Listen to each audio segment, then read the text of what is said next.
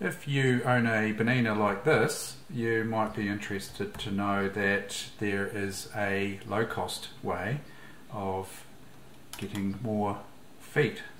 As you probably already know, there is a way to interchange the feet on these machines just by releasing the little clamp here and pulling off the foot as such. So this particular foot here is the buttonhole attachment foot, and you can easily interchange feet, the likes of this one here being a zip foot or zipper foot can easily be attached.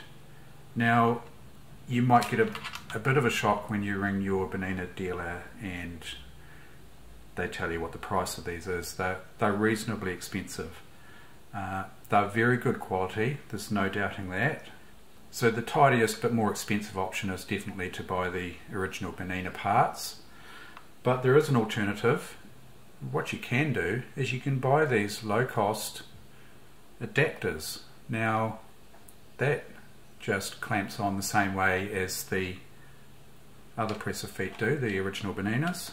So you clamp that adapter in there and you get yourself a standard shank. Like these shanks here just work by clip-on mechanism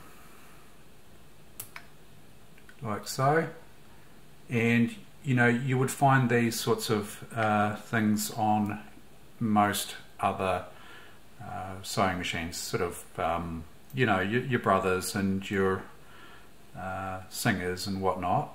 So they're a fairly generic type snap-on foot, and you then just install that like so.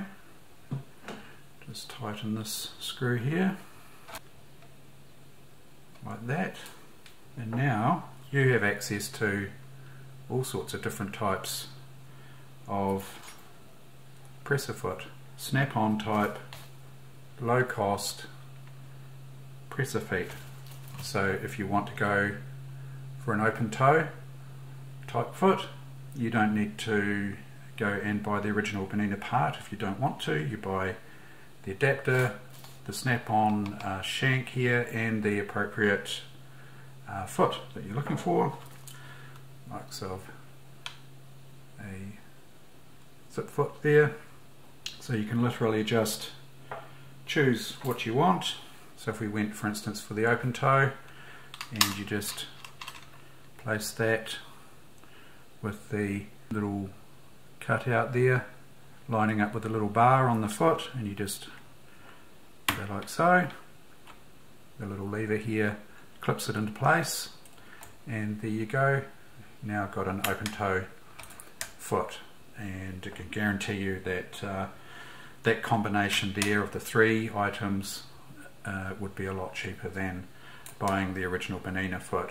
Now it's not as elegant really as the original Bernina foot. I mean, there's a little bit more bulk around here, but I don't really think that's going to get in the way, and you know, really easy to interchange all sorts of feet. So once you have the adapter and the shank, you can then just have a bunch of interchangeable presser feet there,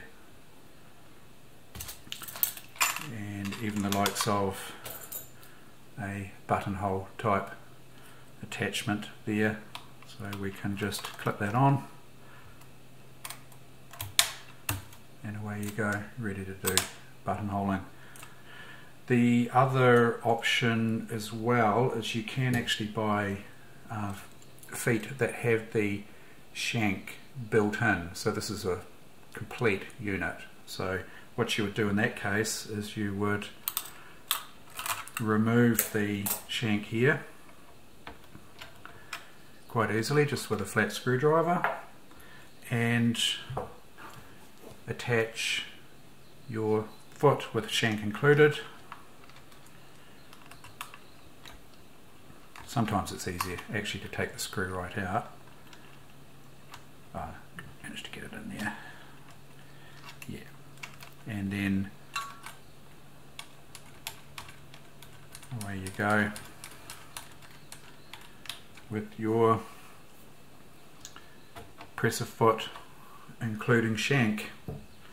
I'll just attach the snap-on type shank there. Now this would work for most of the 800 series Berninas, the older Berninas, the likes of the 801, 807, 810 and the likes. We'll just put a standard foot, standard type foot on there. Okay, let's go on to zigzag there. It would pay to turn your machine when you've attached a foot for the first time is just to turn your machine over by hand, just in case something's not quite lining up there. You don't want the needle slamming down on any of this and breaking the needle. Trying to avoid that. If you turn it over by hand, you can at least see that everything's in line.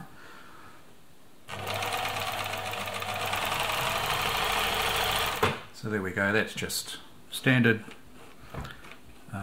zigzag type foot there. So let's try a buttonhole foot here. Little thing I like to do first is just to thread the top thread down through. Saves doing it later and needing to get your tweezers out and pick the thread up, and then just clip the unit on. Righto, manual buttonhole. So I've done a video on manual buttonholing, and if you take a wee look for that, you'll see the process. But let's just go ahead here, start on the first bar.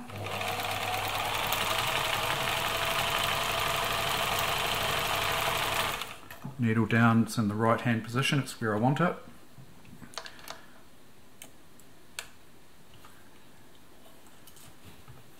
Turn 180.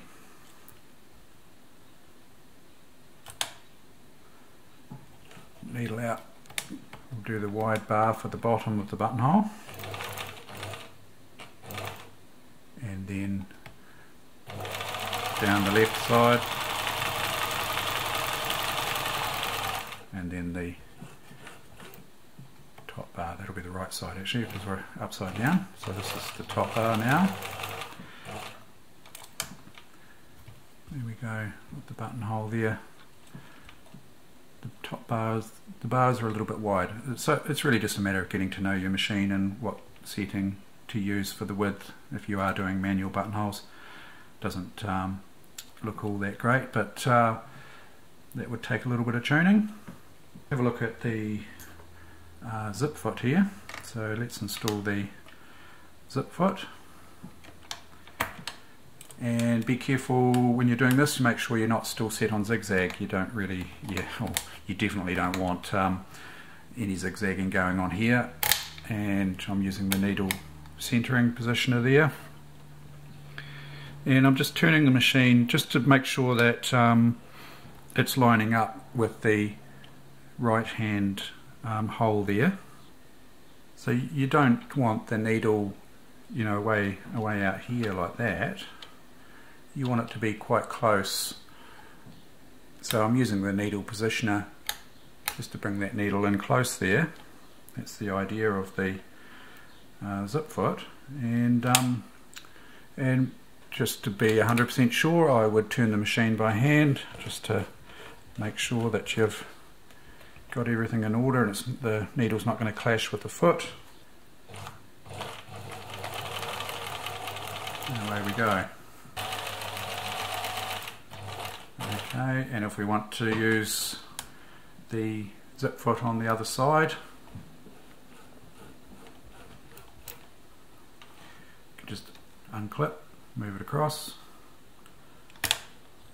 pick it back up again, and just double check that there's going to be no collision there again, and that looks all good.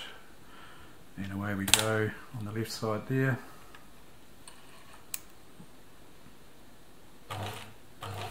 you can see it's not quite lined up,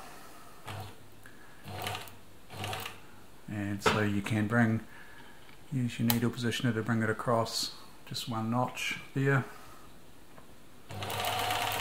and away we go.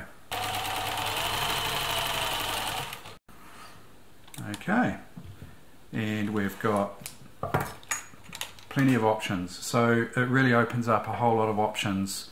So once you have the two parts, you really can just buy a whole bunch of these really low cost clip-on presser feet. You know, the likes of this one here, which is a hemming foot, or felling, I think officially is it's a felling foot. That's a blind hemming type foot. That looks like a shearing, would it be? Yeah, shearing foot, I think that one would be. And this one's button sewing, so a little clamp there for buttons. So, you know, get yourself a bunch of cheap presser feet, the shank and the little adapter, and save yourself some money. Yeah, so I hope you enjoyed that little money saving tip there, and thank you very much for watching.